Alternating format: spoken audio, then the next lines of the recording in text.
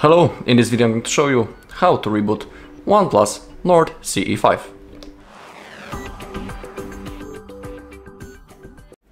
Alright, so the process is really easy and I'm sure that all of you can handle it. So to do it we need to open up the power menu first, and we do it by clicking the power button and volume up button at the same time.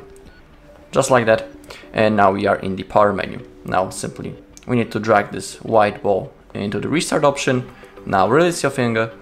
Now you can see that the OnePlus logo disappeared, the screen went black, and now within a few seconds our device will be automatically turned on again and it will be ready to use.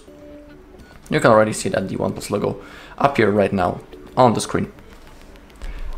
Alright, and that's all in this video. Thank you all for watching. If you found this video helpful, please leave a like, comment and subscribe.